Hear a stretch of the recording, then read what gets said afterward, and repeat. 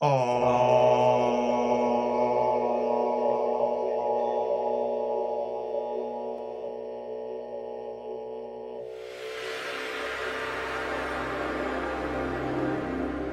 morning, my name is Xenia Cheeks, standing in front of the Holy Artist's house.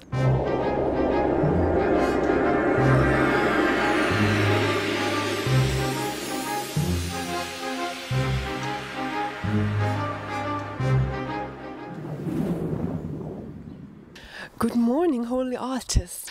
What is the plan? What is going on? The Holy Artist in action. Well, you see, Xenia Cheeks, I have an exhibition on today, and this is the first exhibition that I've ever had. And I'm basically going to spread the word of the Fool to the people. The world of the Fool to the people. It sounds amazingly intriguing.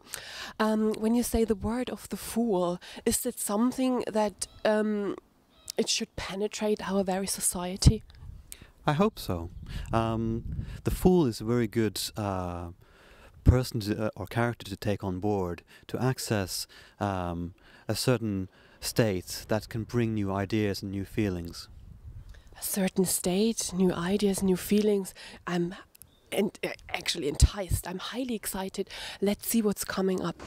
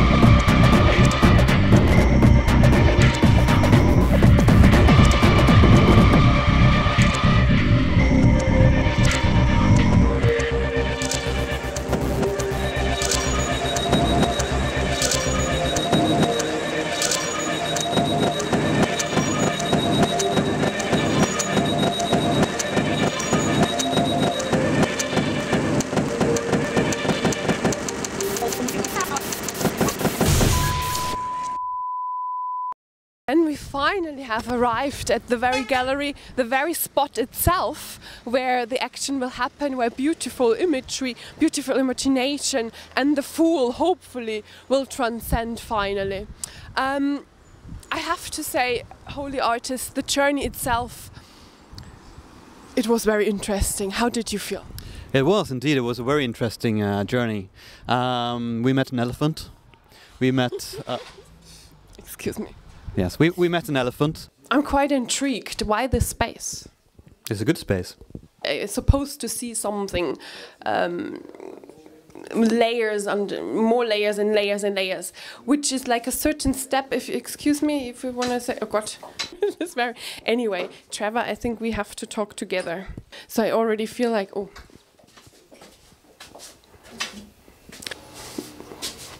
It is a certain full stance, I have to say.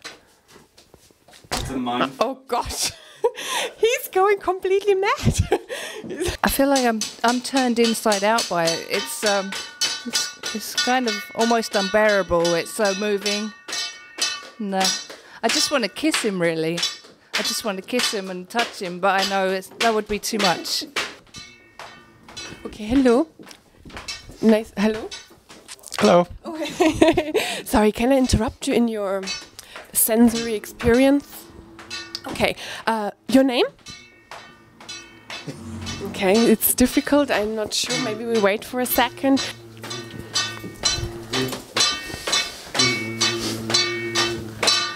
What do you think about him and his manifesto?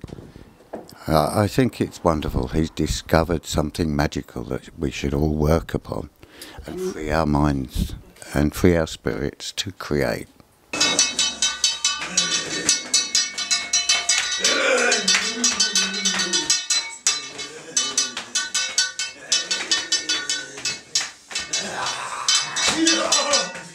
I'm not experiencing it at all.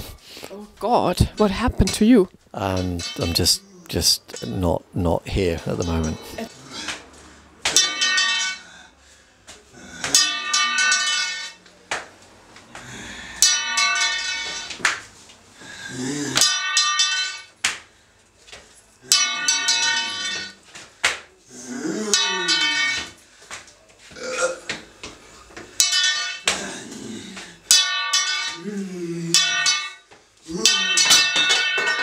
Relationship to this artist, how did it come about?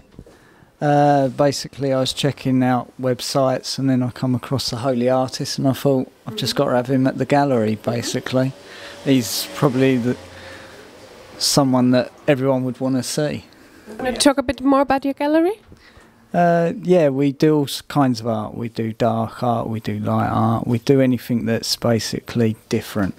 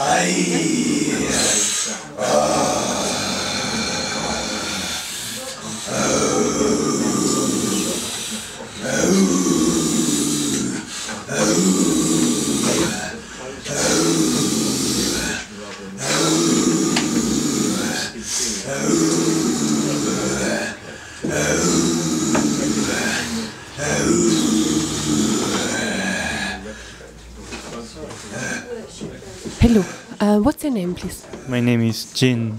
Jin, where are you from? I don't really want to disclose that. It made me think about where I am in my life. Did you get an answer? Of course not. No. I think he's on the right track. But I'm not sure about this theory of license of fool. Okay, so you rather have problems with the theory than the actual artist or fool himself. Yeah, I think what he's trying to do is not... I mean, the theory of license of fool and whatever, it doesn't contain everything he does, I don't think.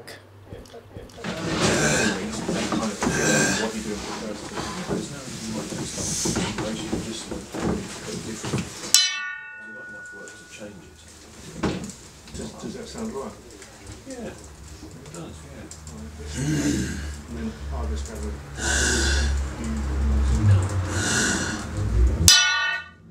No, not respect.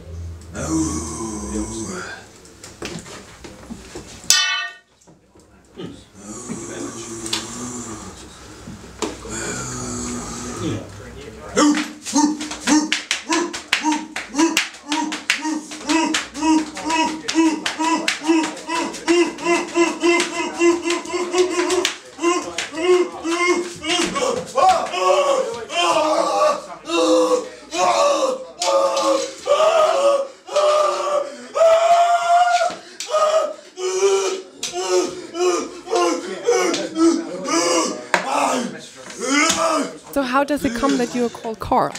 Probably because it's short and easy to write, isn't The it? dynamism. Diagonal dynamism. Diagonal. Oh, we have alliteration. Yeah, tongue twister. But it's also in the literature. It's called an alliteration, which is starting with the same letter. So we have.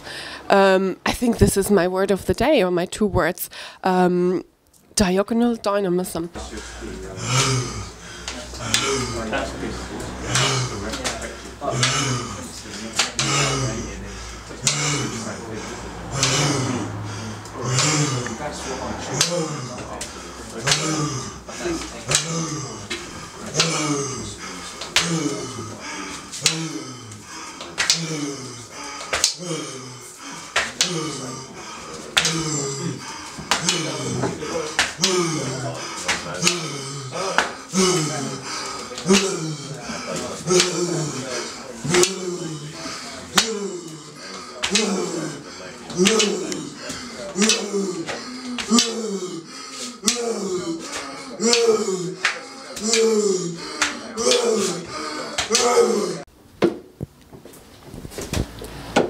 Right.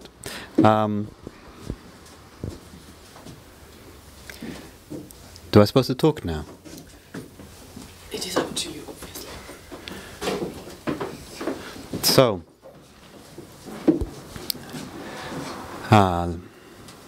let me tell you about the Fool.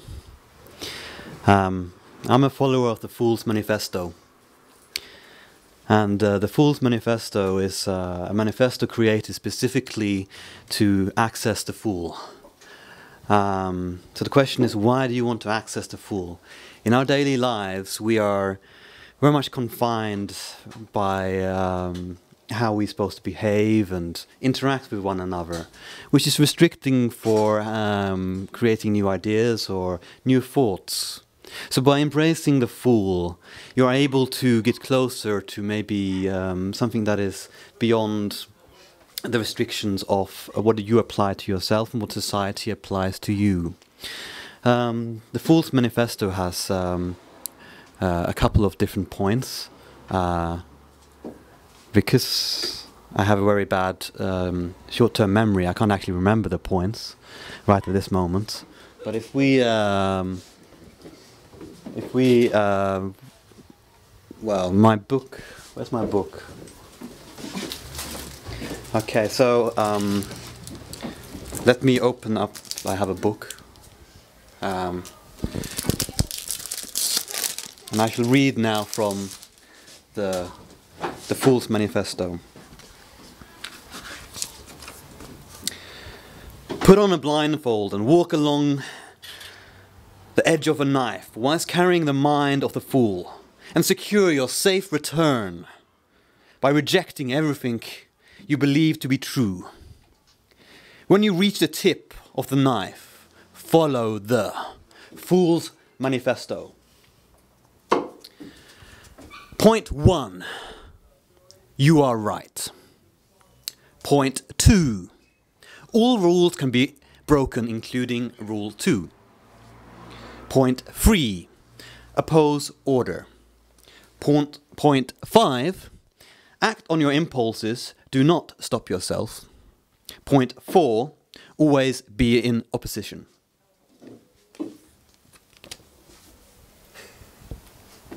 Oh God. Obviously it goes right and very right in. It's a penetrations through body and soul. Every fiber of my body was touched. Very powerful. Is that, because it's quite an emotional undertaking, is that something we need to reach an emotional stage to be able to censor what we're about to experience? Well, there's many ways of trying to get close to the fool. I have, over many years, developed a specific technique to reach the fool. And I'm very happy to share that knowledge, because I think knowledge is there to be shared. And to reach the fool, all one needs to do is to be a fool. So how do you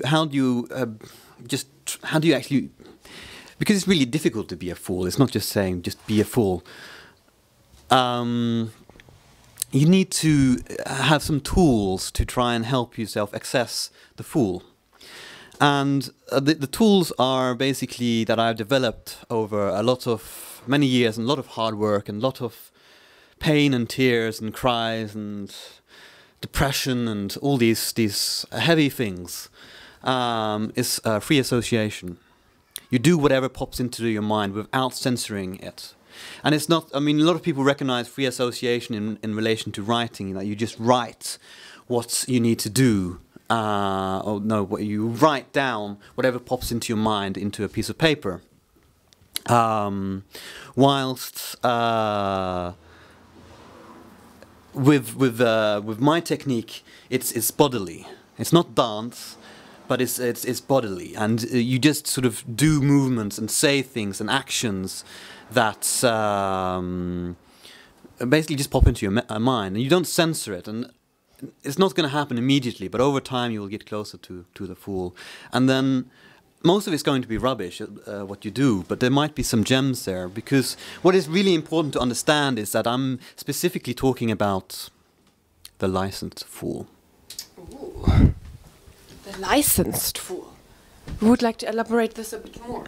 Well, you see the problem with the fool himself. The fool, in the natural sense, the natural fool, he is not able to use his knowledge to basically to talk to people. He is not able to. He's able to access the knowledge of the divine or what have you, but he's not able to communicate that knowledge. So the licensed fool takes on the attributes of the natural fool, so that he can communicate what he experiences when he is been approaching the fool. Yeah, very interesting. I have a very simple question, just one word. Why? Well, for a society to develop, you need change. And at the moment, I feel very much that society is stagnating. And this is the worst thing that I think happen to humankind, is a society that starts to stagnate and a culture that doesn't develop. The fool is not is an ambiguous character, and he can create great change, or he can inspire change. But I think the key word here is development. Development. So, to become a fool, or as you say, a licensed fool. Do you feel this is a sort of cure for our society? Well, it's only maybe one cure. I think society needs many cures, but it's one step, I think, maybe, yes. One step in the right direction. One step in the right direction. That sounds wonderful. Regarding to your work, we will have a look later. Yes, yeah. I need to tell you about the work, because this is why we are all here. I have created 10 line drawings, specifically created to help you access the Fool. You have to stare at the line drawings over a very long period. And then when you have stared long and hard at them, maybe days, without eating. Is that a necessity without eating? No, not really. It just sounds nice. But the longer and harder you stare at these line drawings, the easier it will be for you to do the free association exercises that you need to do to access the Fool. So would you say, if I would possess a line drawing like that in my very home, could I use this as a starting point on this journey to become a fool? Yes, indeed. I mean, the object in itself has no power except the power that you give it. And so by staring at it for a long time, you're giving that object a lot of power. So you are investing power into the object. And this is how it is specifically designed to do that.